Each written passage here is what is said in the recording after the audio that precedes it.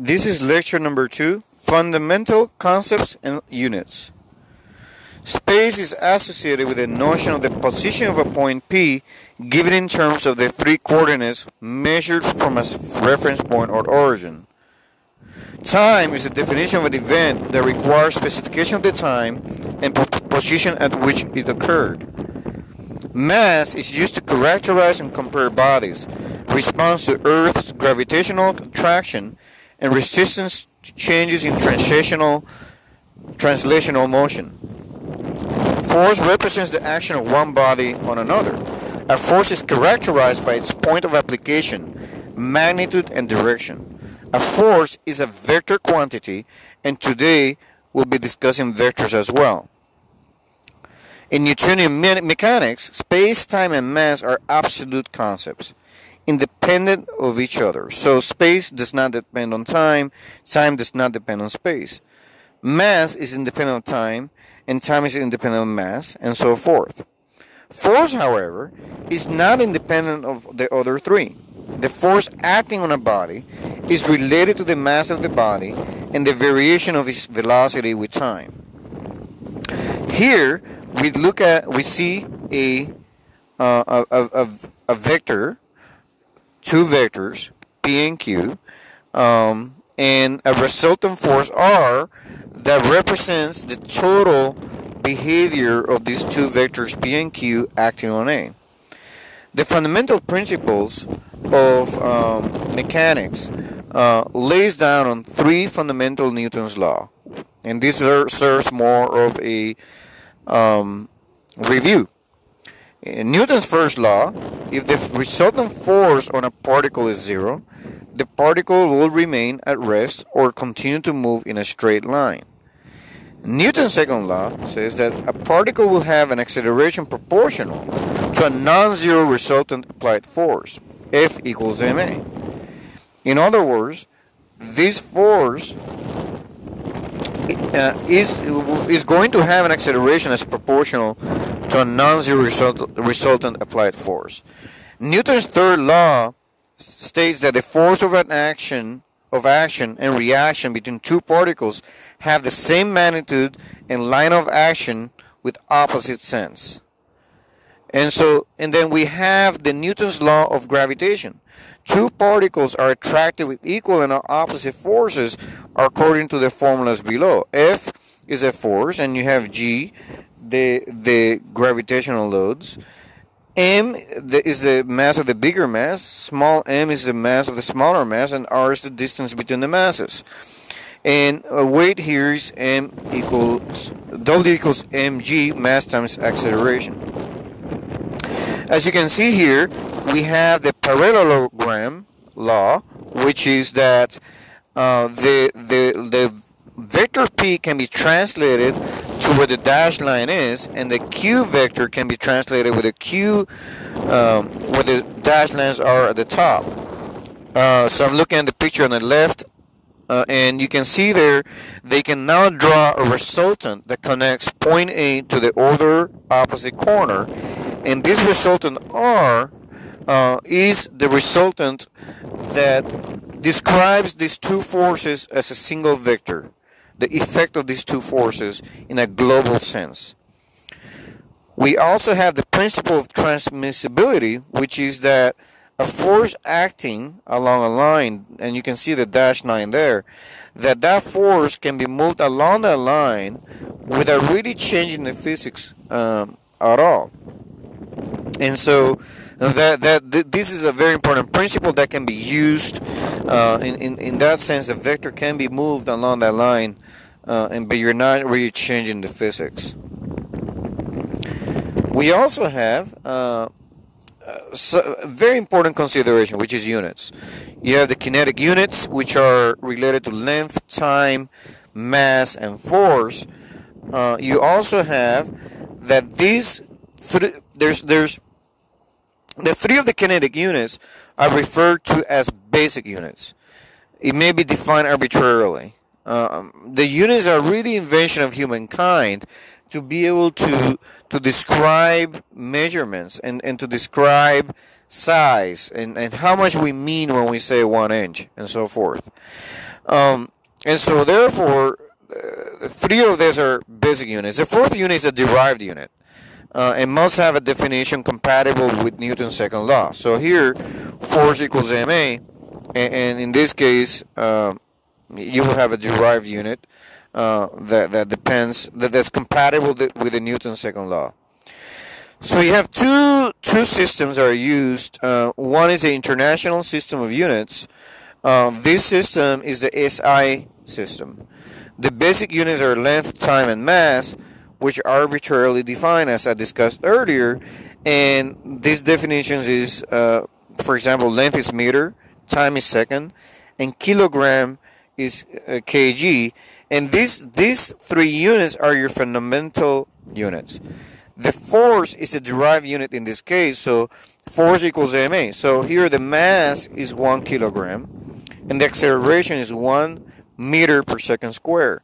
So force is 1 Newton. That's how the force is defined, is derived from. So again, 1 Newton is 1 kilogram times 1 times mass, meters per second squared.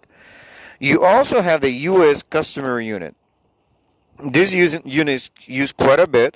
The basic units are length, time, and force in this case, which are arbitrarily defined. And you have foot, which is length, second, which is time, and pound force, which is force. The mass in this case is the derived unit. So mass equals F divided by A, and that comes from F equals ma by solving for m. And so when you solve for m, you get 1 pound divided by 1 foot per second squared. There's the second is missing a square there, and we define that as 1 slug. And that's your derived unit. Here, you can see that 1 pound equals 1 slug times 1 foot squared in this example.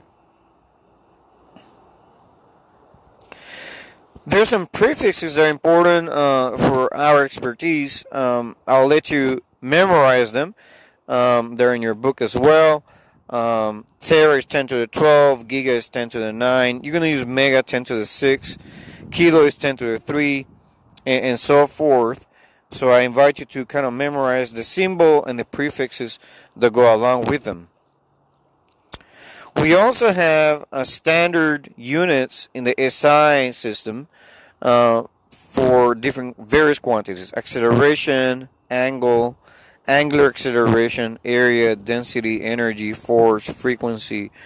For example, frequency is hertz.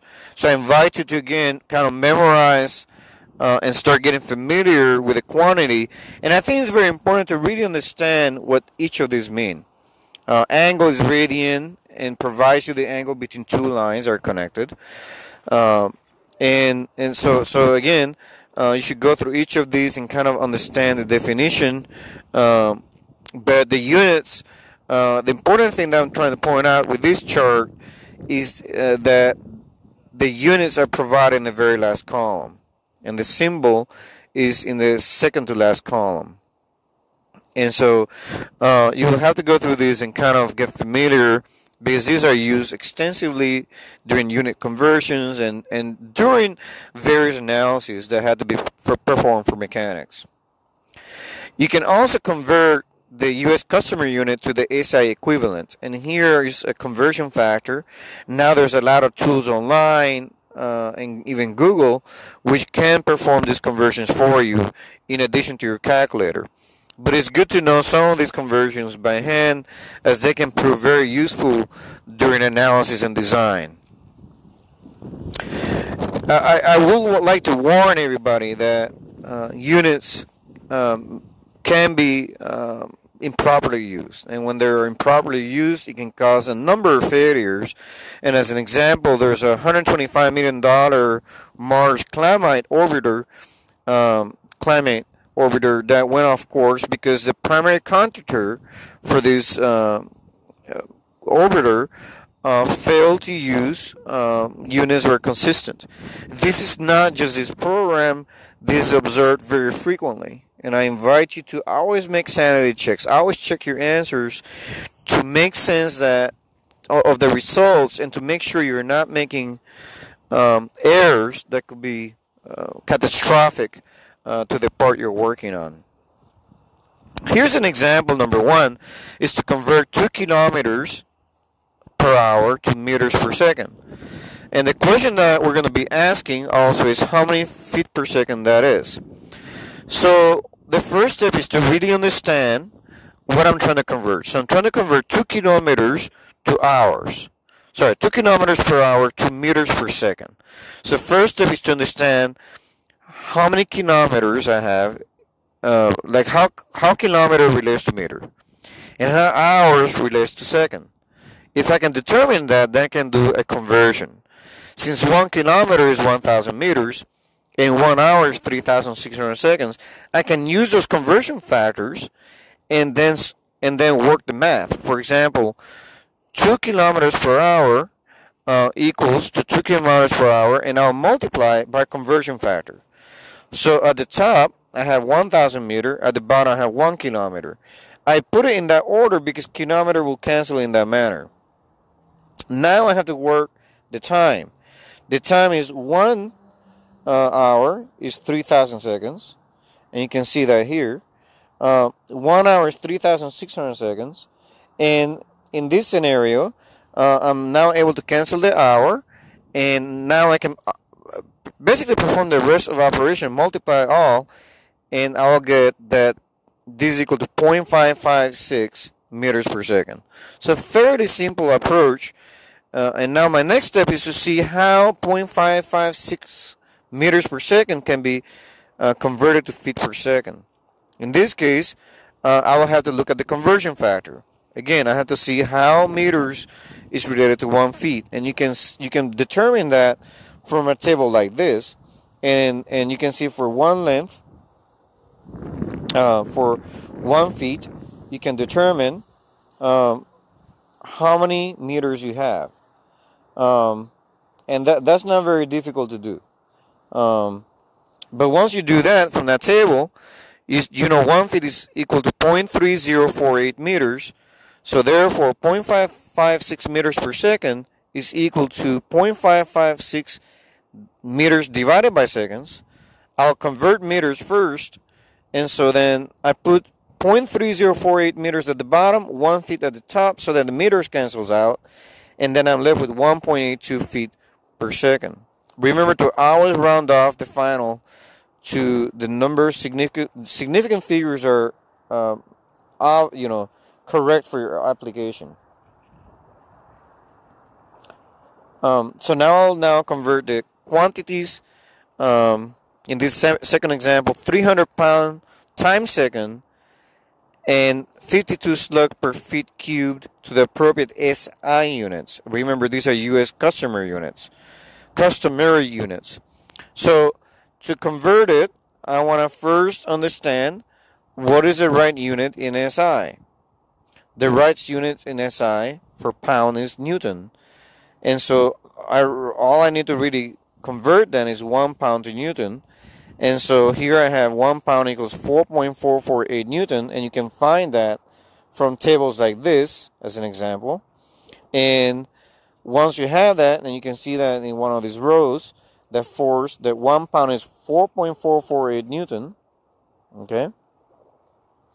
Then you can now work it out, and you have that 300 pound times second times 4.448 Newton divided by 1 pound. Put the 1 pound at the bottom so the pound cancels out, and then you're able to now write it, multiply everything out, and you get 1,334.5 Newton times seconds. And the 1,334 Newton can be changed to kilonewtons using the prefixes that we have previously discussed in this chart. And you can see here 1,000, 10 to the 3 is kilonewtons. We can also look at how to convert 52 slugs per feet cubed to the SI units. And so now my first step is to see how I can change 1 slug to the appropriate unit in the SI unit. So again, I have to go back to this table and find 1 slug. and one slug can then be used to change it to the SI equivalent. Slug is unit of mass, so one slug is 14.59 kilograms. So I have to go here and use that information. 1 feet using the same table is 0.3048 meters. I will now convert slug first. So I have 52 slug divided by feet cubed times 14.59 kilograms divided by 1 slug. And my next step now is to convert feet cubed. I know that 1 feet is 0.3048, so I put it in the denominator so that, and then I have to cube that so that the feet cube cancels out the feet cube at the bottom. And you can see that right here. Feet cube there and feet cube here. I have to cancel that out. And if I'm able to do that, then I can now proceed with the multiplication of everything. And at the end, I get 26.8 10 to the 3 kilograms per meter cube. And that turns out to be 26.8 megagrams divided by meter cubed. So that's how you go about that example. I have another example here, example 3, which is to evaluate each of the following and express them in the SI units, having an appropriate prefix. This example is also from the book. I think we can follow the same operations we discussed earlier. So I will skip this example, as you can kind of look at that. It's the same process over and over and over.